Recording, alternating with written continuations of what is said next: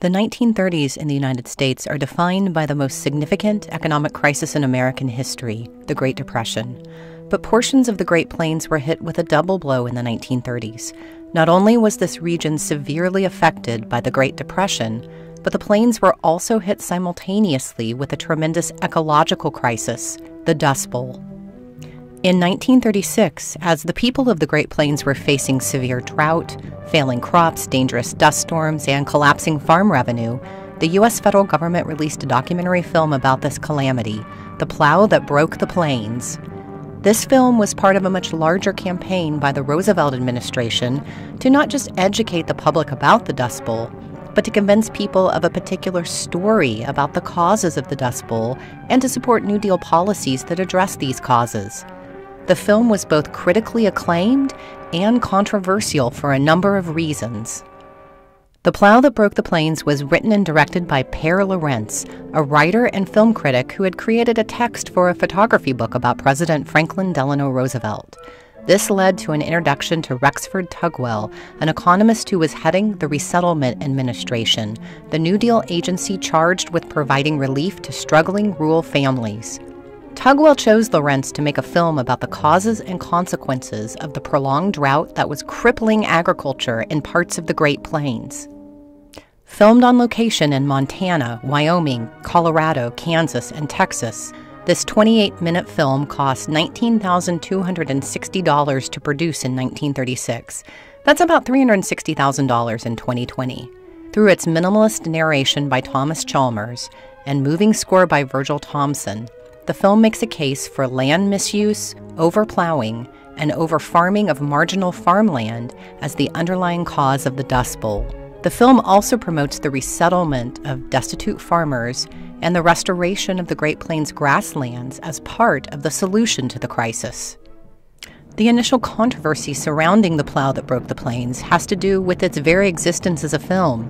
Should the U.S. government even be in the business of making movies?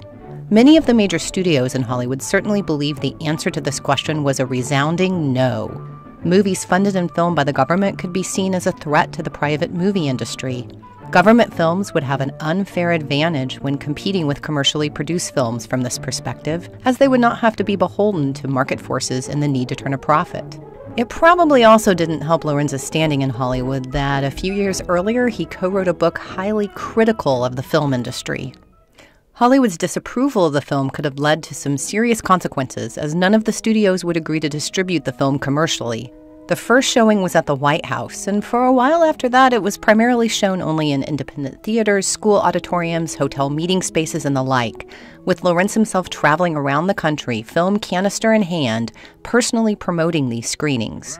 Finally, the Rialto Theater in Times Square, New York City, agreed to show the film. It was so popular and the critical reaction so positive that many mainstream theaters relented and started showing it. After playing in 3,000 theaters across the country, the film entered the federal circuit of Army bases, Navy ships, and CCC camps. In 1937 alone, the movie was seen by around 10 million people. However, Hollywood studios were not the only ones to object to the U.S. government making films. Charges of government propaganda were leveled against the movie, most prominently by FDR's political opponents and others skeptical of the massive expansion of federal government programs during the Great Depression.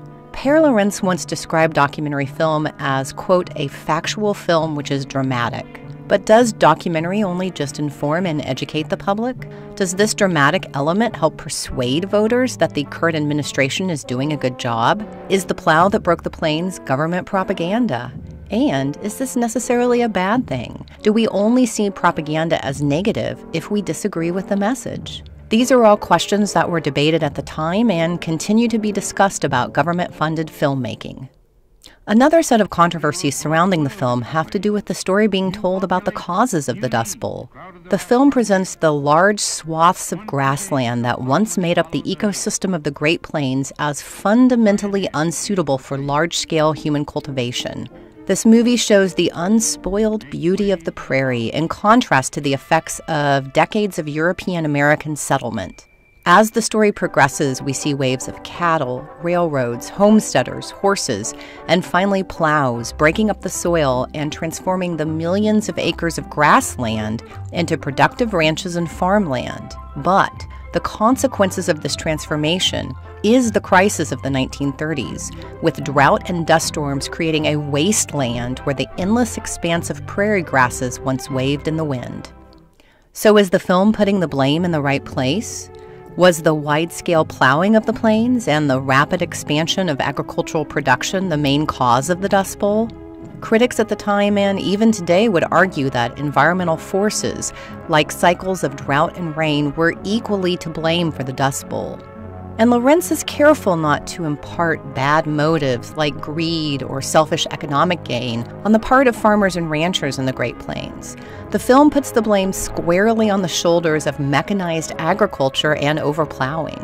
But it still leaves open the question, are farmers and ranchers in this region dedicated stewards of the land, or captive dupes to the power of new technologies and capitalist profit motives, or perhaps both? And what role should the federal government play in conservation, land management, and agricultural production? We are still actively debating these questions over 8 decades after the plow that broke the plains was made, and perhaps we will be debating them for 8 decades more.